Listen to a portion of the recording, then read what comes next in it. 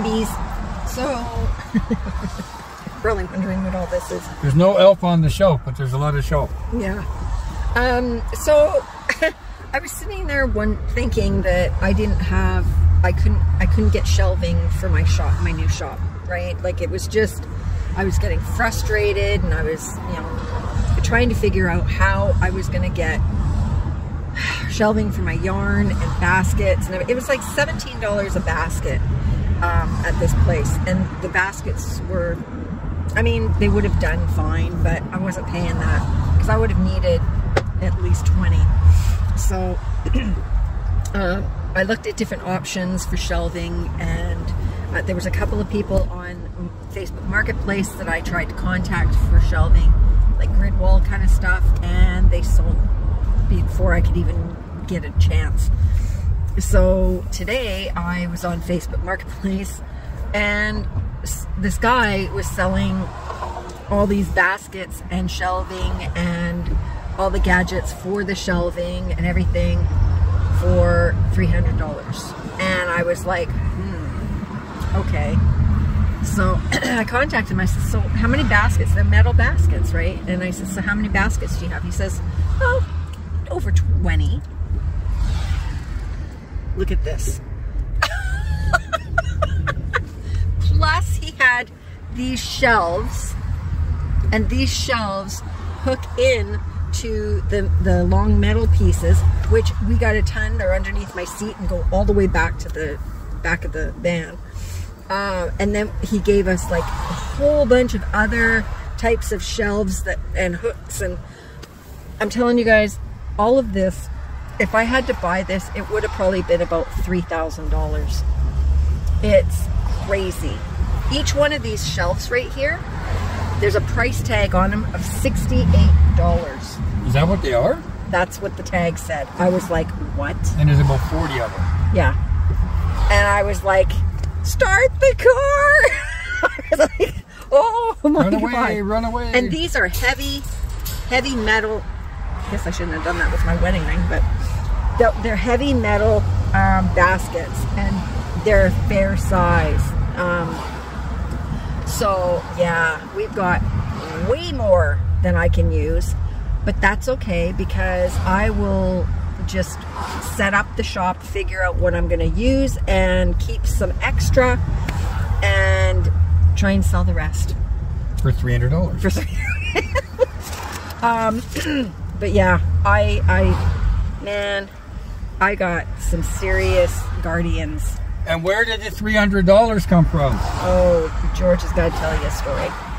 So, as a young lad, and we're talking 9, 10, 11 to maybe 13, 14, I loved comic books. So I have all these old Marvel comic books, and we're talking like 1970s, 1980s era. And didn't take very good care of them because back then we didn't know comics were going to be a thing, anything worth anything. So they've been sitting in a box literally in my closet for 30, 40 years, and they're not taken care of at all. So the guy that we're getting the shop from is a comic book record collectibles seller. So I mentioned these comics to him, and I told him I knew that there were some that were probably historically significant, but I didn't take very good care of them. So he said, well, why don't you bring them in and I'll have a look at them and I can give you an appraisal value. So I thought, okay. So I drove Sandy to the shop today because I had to use her car because my van was getting fixed. And I brought in this box of comics, and he poured through them. He looked at his book that gave the value. And basically, for a bunch of things that have been sitting around doing nothing, I walked out of that shop with $600. One comic in particular would have been incredibly valuable if it would have been in mint condition. It's not in mint condition, but he still thinks this one comic might be worth $1,000 once it's properly restored. So he is going to send it to a special appraiser that puts value on these things to find out the grade. Now we'll determine the value. He thinks it's a grade 2, which would mean it would retail for about $1,000. So he gave me $500 for that one because he has to spend a little bit of money for the appraisal and the restoration. So we got $1,000, he would make $325, and I've made $500 on something that I didn't even know was even worth anything. So I'm happy. And he also said, I'm happy too. He also said if it comes out graded higher than he thinks, and it's worth actually more, that he will get a hold of me and actually give me more money, which I think is quite nice of him.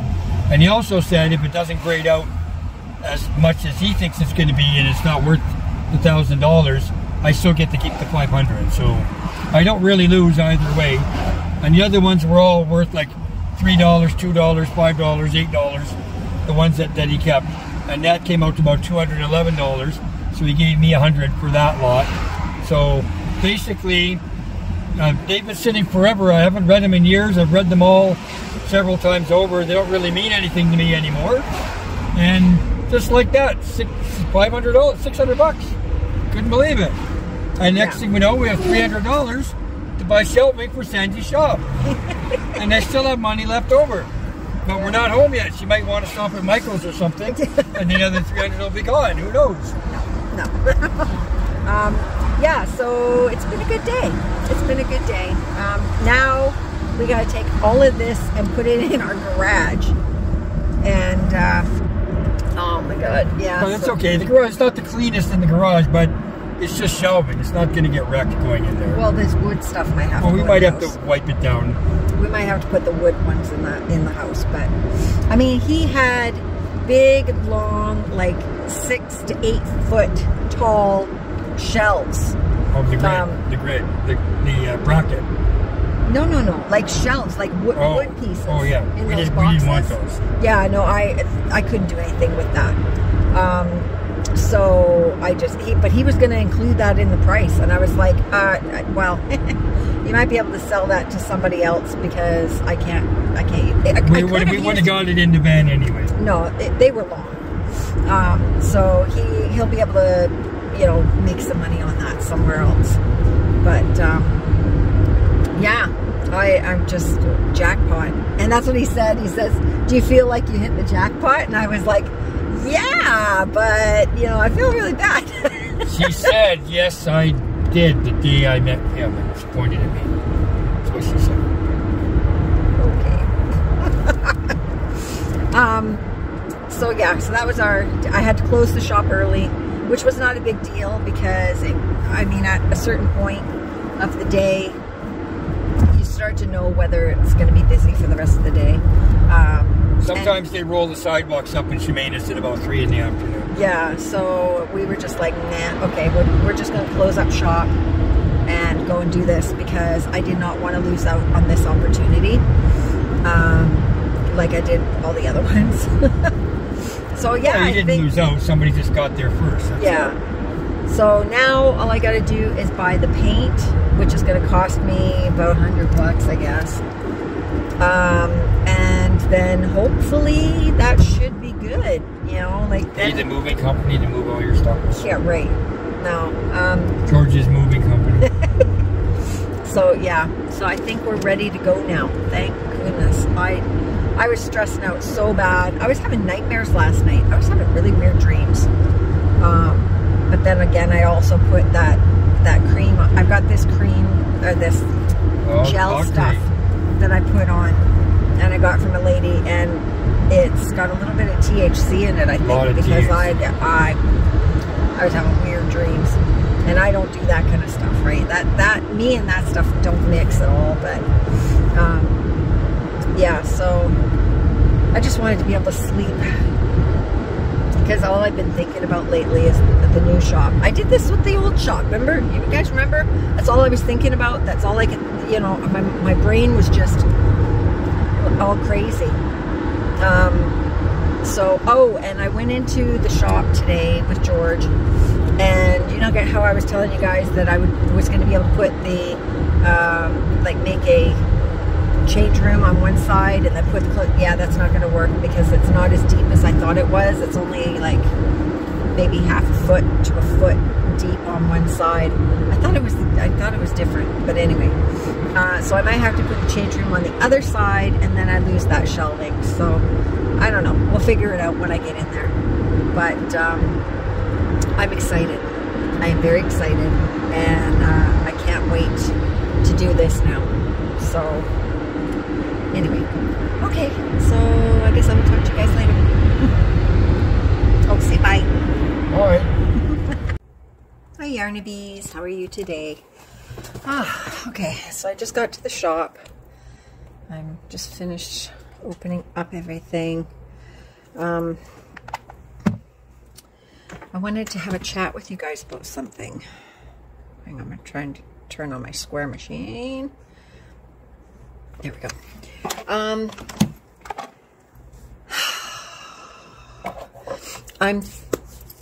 not thinking about, I'm going to stop saying I'm thinking about, I'm just going to do it. I'm just going to rip the Band-Aid off of stuff and start doing things. I'm going to open up a membership on my channel for $2 a month.